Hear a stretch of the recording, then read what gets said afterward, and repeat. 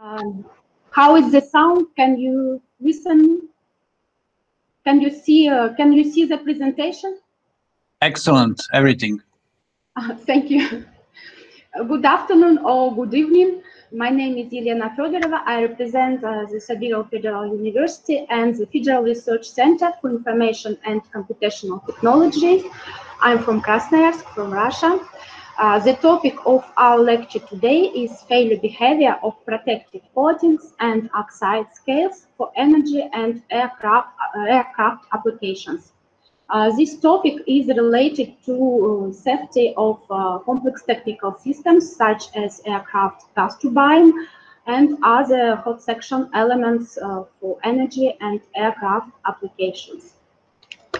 I've divided the lecture into three main parts. In the first part, the lecture aims to provide the general information about protective coatings and oxide scales, in particular on nickel-based superalloys, in order to protect their surface integrity against oxidation and corrosion under operating. In the second part, we will consider the problems related to interfacial adhesion quantification. We will see some examples from current research and experimental observations. And in the third part, some examples of characterization of fracture behavior using finite elements methods will be considered. I hope that by the end of our lecture, we will we'll be able to recognize some basic terms such as thermal barrier coating systems, TGO, thermally grown oxide, the type of residual stresses and factor governing the magnitude and the distribution of residual thermal stresses, and problem related to interfacial adhesion quantifications. The well-known trend in modern energy conversion systems and turbo engines is the increase of inlet temperature that leads to an increasing of energy efficiency of that systems. For example, increasing the inlet temperature of a gas turbine for aircraft application from 900 to 1250 degrees C can result in a 30% increase of energy output of that turbine. In today's energy conversion systems, structural units are required to be reliable over very long periods of time, commonly 50,000, 100,000 hours. And I'd like to continue our lecture by answering two questions. Why coating systems are used and how. Hot components operating in aggressive environment are subjected to a number of modes of attacks, collectively termed as high temperature corrosion. High temperature corrosion is one of the most important issues for material selection and for choosing strategy for their surface protection. The formation of corrosion products such as carbide, nitride, sulfide, oxide, the most common form, or their mixture, in general leads to the loss of load-bearing cross-section, results in increased precipitation, brittle in nature, corrosion products, and finally shortens the service lifetime of components.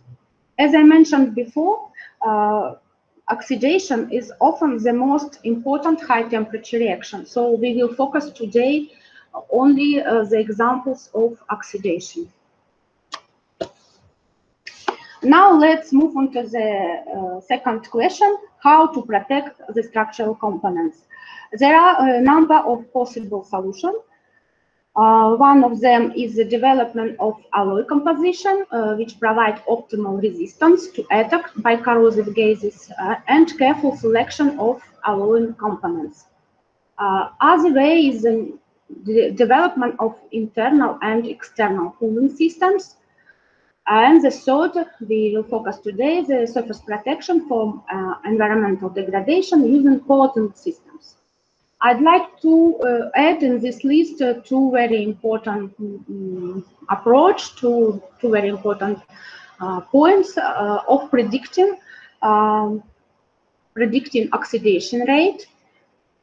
This is combination of physical chemistry and material science methodology in order to predict the oxidation rate and the nature of corrosive product, which is formed during high temperature exposure, such as, for example, thermodynamical calculation or thermogravity analysis.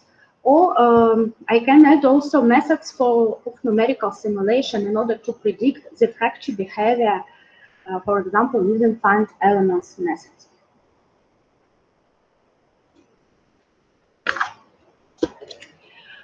Just to illustrate the first point of previous slide, you can see here the different nickel-based superalloys composition, which is referred to different generation of nickel-based alloys.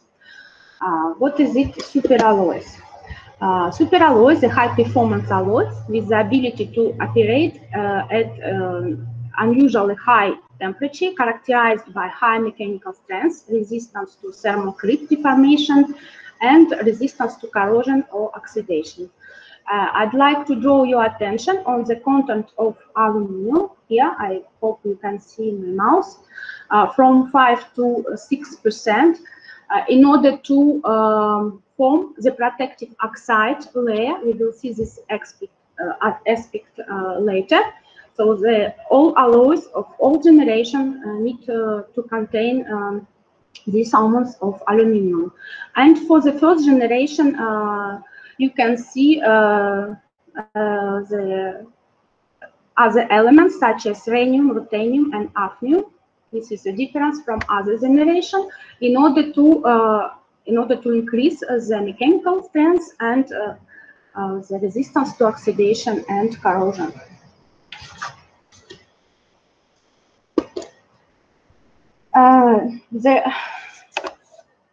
Now let's move on to the requirement to protective coating, the general representation. First of all, I'd like to mention the chemical compatibility with substrate materials in order to avoid excessive interdiffusion and chemical reaction during the service life, and in order to avoid the contaminating product formation during high temperature exposure. Sure that coating application and composition should be technologically compatible and appropriate. We always need to think about the compatibility of physical and mechanical property of a coating system and substrate materials, in particular in coefficient of thermal expansion. The process should be cost effective. And very important property for all heat resistance alloys is the ability to form a protective oxide layer on their surface, thermally grown oxide, TGO, or we can use also term as oxide scales, is usually called oxide scales. So thermally grown oxide or oxide scales, or protective oxide on the surface of heat resistance alloys or steels. There are two the most stable oxide scales, alumina and chromium oxide. I can list also silica oxide, but this oxide is too brittle and never used for high performance materials for such application as high temperature, for example, aircraft gas turbine. Depending on the protective layer, the alloys and steels are called alumina or chromina furnace. You can see the list of general requirement to the thermally grown oxide. This layer forms due to diffusion of oxygen and formation and oxidation of chromium or aluminium presented in the alloy composition.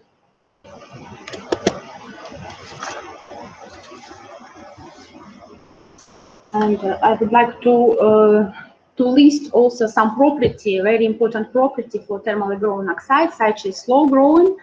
Then TGO should be slow growing, dense and uniform. I mean microstructural and phase composition uniformity, adherent to substrate, characterized by appropriate mechanical properties such as strength and fracture toughness, thermodynamically stable, has no detrimental phase change during high temperature operating, and as usually, compatibility of physical and mechanical property is crucial in order to, for example, avoid the formation, the crack formation during cooling stage due to because of the difference of the coefficient of thermal expansion. You can see two examples over here of oxide scale TGO formed on nickel-based alloy, aluminum oxide, and chromium oxide formed on austenitic stainless steel.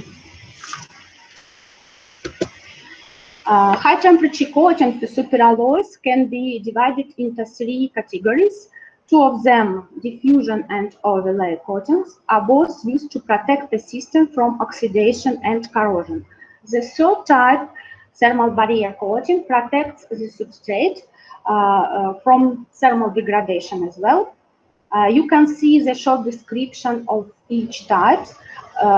We will focus today on the combination of first and second types. This combination is thermal barrier coating system that applied to protect the surface of nickel-based superalloys in gas turbine engine. So at the same time to protect the surface against oxidation and corrosion and to reduce the heat flow. TBC, thermal barrier coating system on nickel-based superalloys, is typically composed of three layers.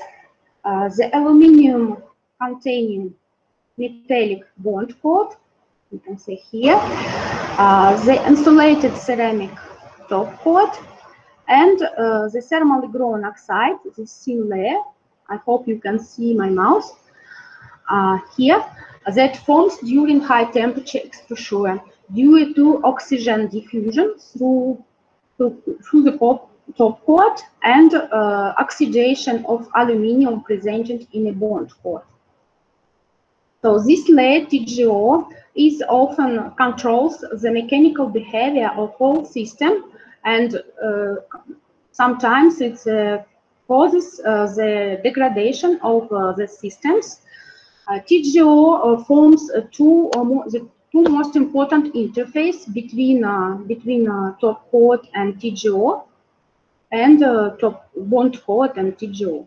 Two of the most important interface that always control the mechanical behavior in that system. I know that it's difficult to understand this system for the first time, and I would like to show the schematic representation once again. Despite the favorable property and wide implementation of thermal barrier coating system, they suffer from a number of problems, including poor durability, limited lifetime, and spallation failure. So we need to try to predict and to prevent this behavior. So once again, I'd like to show this system. So substrate materials actually is single crystal nickel-based superalloys used. You can see the typical microstructure here. So we can see the cuboidal gamma prime nickel-3 aluminum precipitation cuboidal in gamma phase of nickel.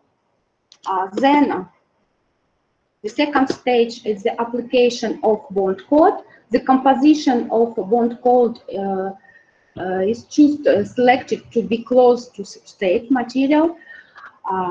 This bond coat can be applied using different types of thermal spraying, such as vacuum plasma spraying, low pressure plasma spraying.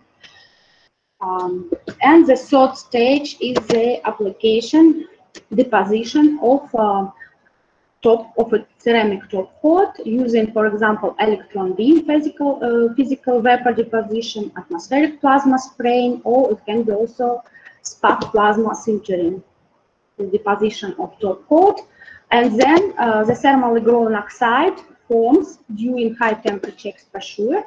In some cases, it can be also initiated before the application of top coat during pre-oxidation process in order to initiate the growth of this protective oxide layer.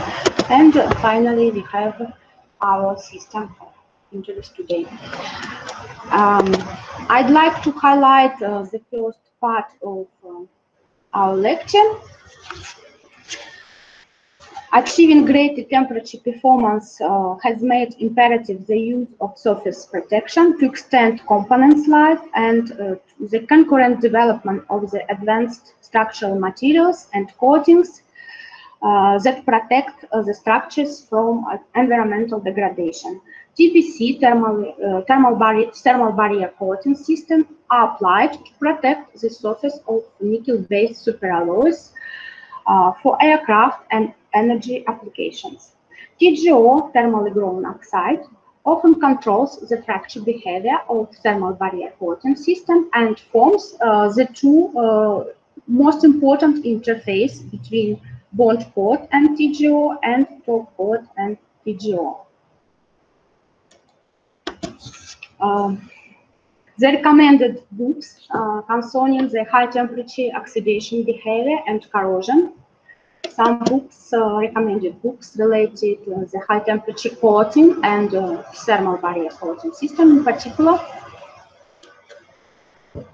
And now let me turn to the second part of our lecture, interfacial adhesion quantification. As I mentioned before, the interfacial behavior is a very important parameter, very important factor for coating systems under operating. Methods to quantify the interfacial adhesion can be divided into 3 groups: mechanical test and fracture mechanics approaches to characterize and evaluate the interfacial adhesion, such as tensile test, different scheme application of bending, for point bending test, microindentation, scratch test. The second group is a group of physical methods based on thermal gradient conditions in order to initiate the delamination of coating or oxide scale from the substrate used with in situ monitoring, for example, thermogravity analysis. And the third group can be formed by theoretical modeling and numerical calculation. Analysis of the result obtained by different research groups shows the large distribution of the values that characterize the interfacial adhesion for different systems.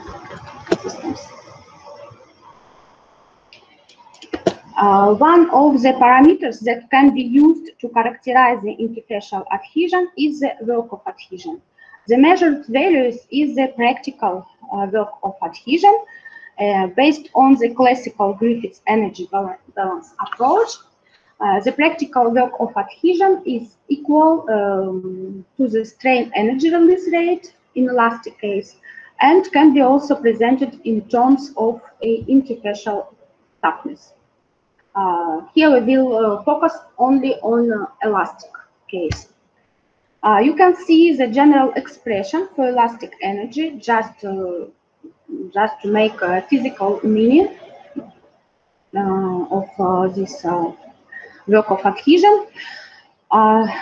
Expression for elastic energy per unit volume stored in a film or an oxide scale coating system, which is equal to practical work of adhesion in elastic case.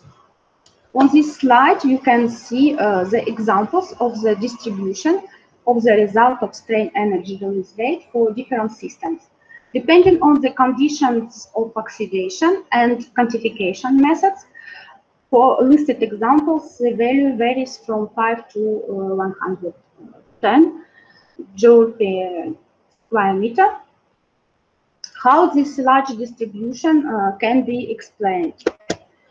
One of the explanation is the use of different types of loading during when mechanical test is applied, and as a result we have different mode of fracture, mode 1, 2, or mixture.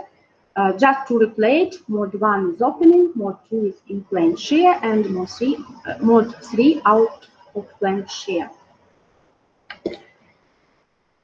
So depending on mode of loading, we can obtain different values. The value will be smaller for the opening mode and greater for shear mode. So for shear, we need, when we use this loading type, we need more energy in order to delaminate the coating from substrate. So the difference can be explained by different types of loading. So we need to pay attention for this factor. The second factor is the multi-layered structure of the oxide scale or coating systems. I'd like to show here the examples, the typical examples of oxide scale formed on nickel-based, for example, MCNG alloys. This is fourth generation of French alloys. During the thermal oxidation and 1100 degrees C, you can see the evolution of microstructure here, the illustration of evolution during isothermal oxidation, and the final microstructure, schematic representation of final microstructure, multi-layered microstructure of oxide formed after 100 hours at 1100 degrees C.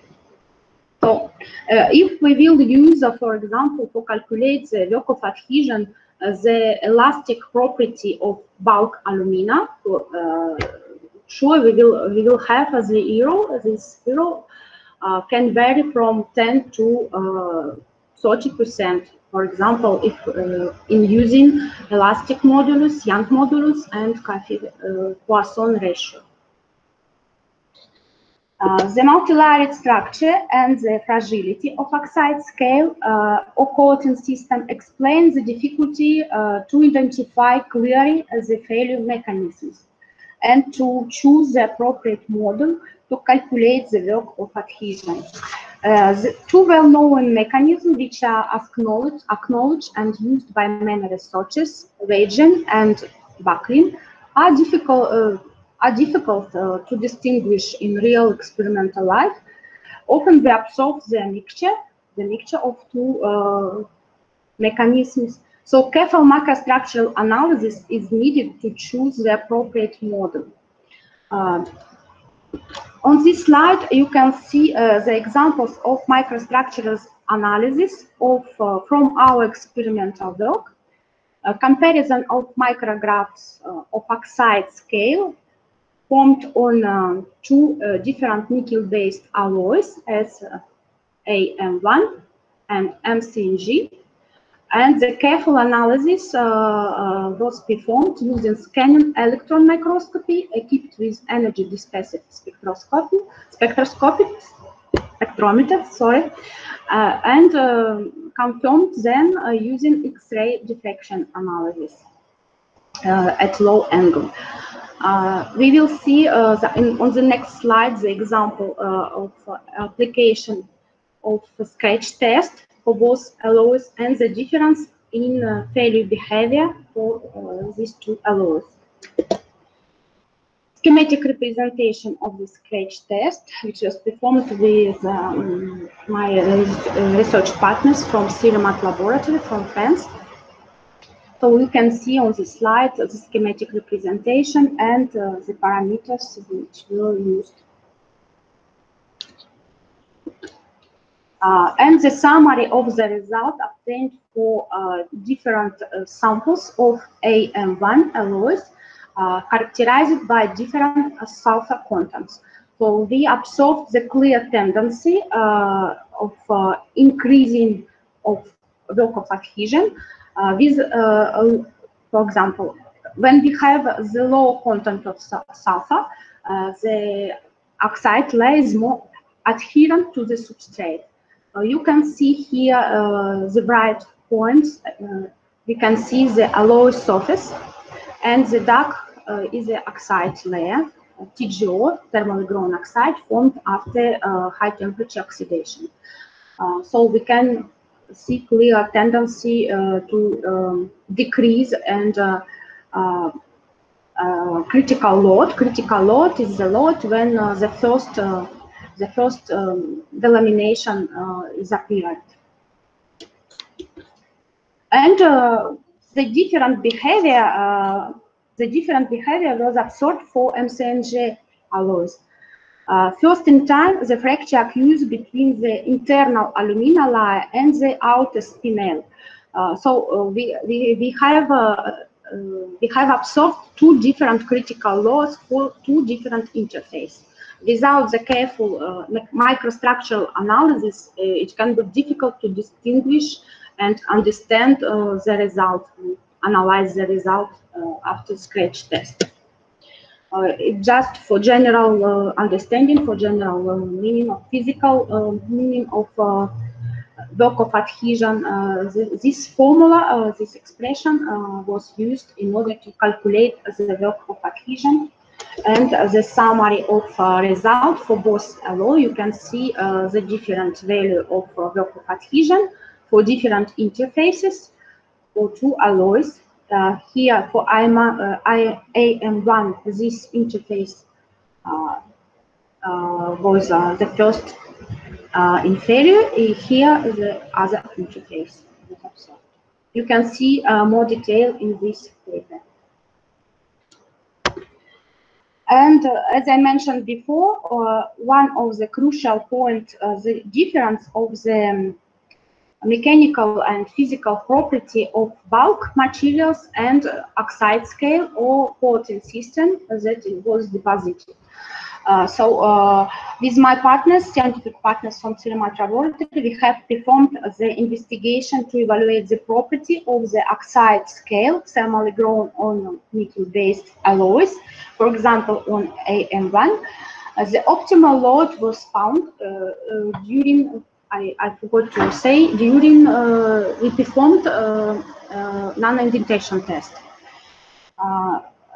The optimal load was found, and the measured value of Young modulus was then used to recalculate the work of adhesion, and we have observed about 20% of difference between the value obtained using bulk alumina property and using the experimental, and when the experimental value was used. I'm sorry, I am from home. Two cats disturbing me. And as one of the important parameters, I would like to draw your attention on residual stresses, ground and thermal, that should be taken into account when we characterize the interfacial adhesion. Ground stresses arise during oxide growth. Why? The simplest explanation is the difference of atomic volumes, different crystallographic structure of formed oxide and metallic substrate.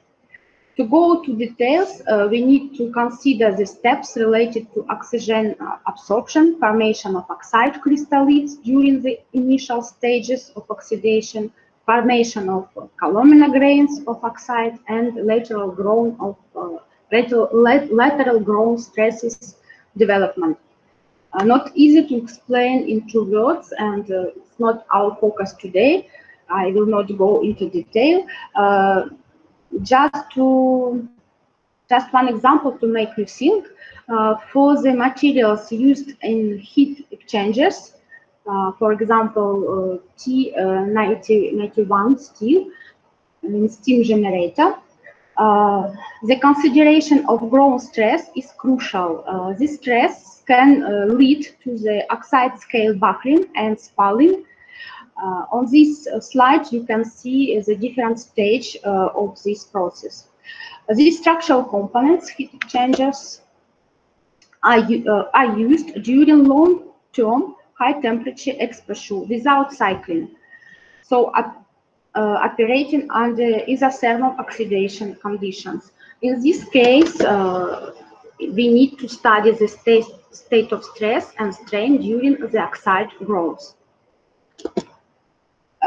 For application of the thermal barrier coating system, the structural components are subjected to the thermal cycling, and spallation occurs predominantly during cooling stage here,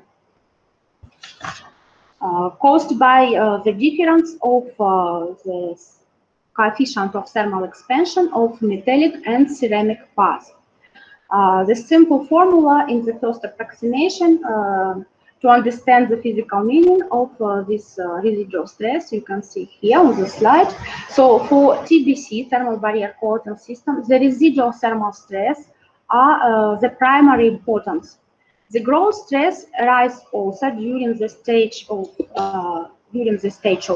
heating and during high temperature exposure, but can be relaxed by plastic deformation and creep.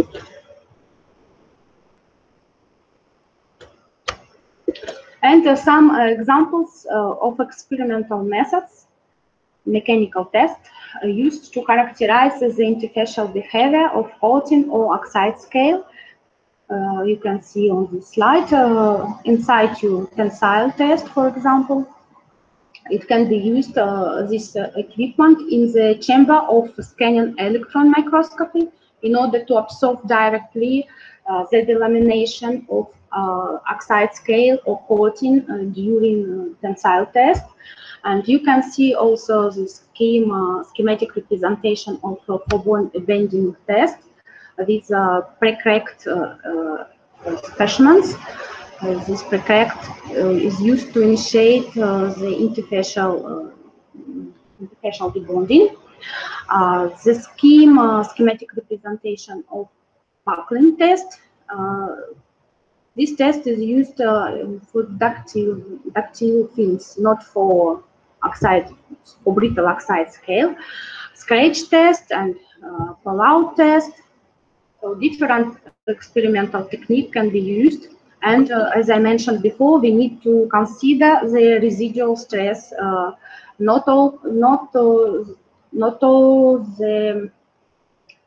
To sum with the stress of fracture, we need to use the residual stress. And in order to determine the residual stress, we need to use the physical methods or modeling technique. For example, X-ray diffraction at room temperature or high temperature.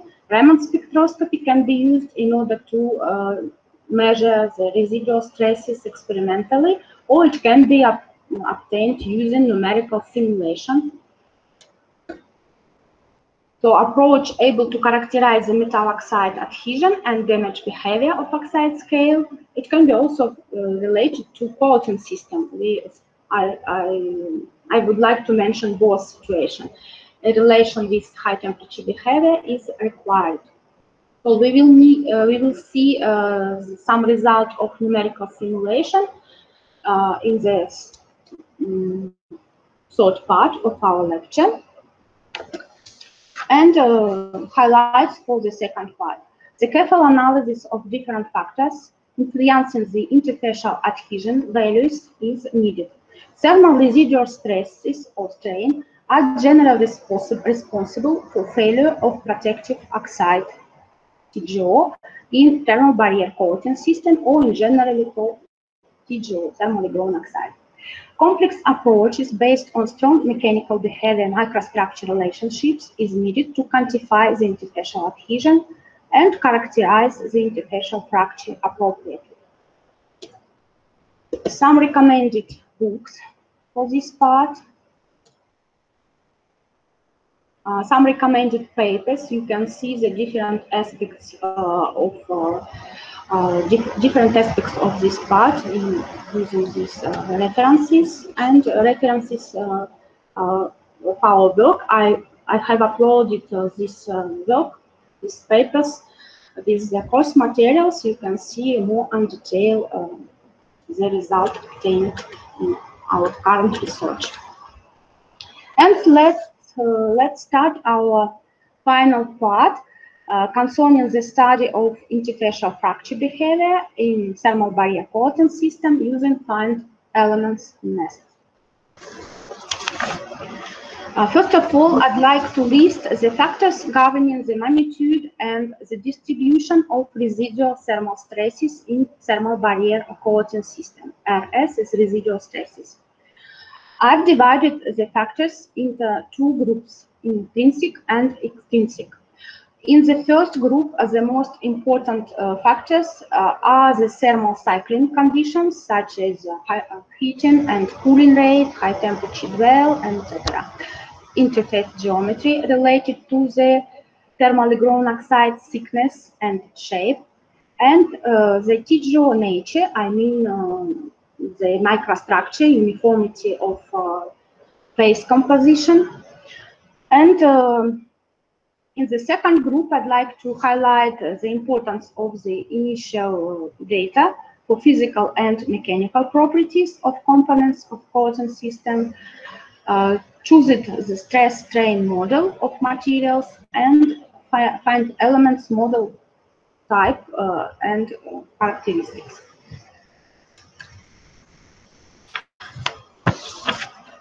On this photo, you can see the we performed some modeling experience using the specimens of turbine blade, which were supplied by our industrial partners. The specimens were cut and prepared using conventional technique, prepared to microstructural observation. The specimens were supplied after cyclic oxidation test at 1100 degrees C. On this photo, you can see the summary of results of microstructural characterization. Main types of microstructural imperfection are listed here. The internal oxidation zones, the non-uniformity of TGO thickness, the cracks in the top coat, ceramic top coat, the cracks in thermally grown oxide. So the different microstructural imperfections were analyzed using scanning electron microscopy and equipped with ADS, energy dispersive spectrometer, and confirmed also by X-ray diffraction.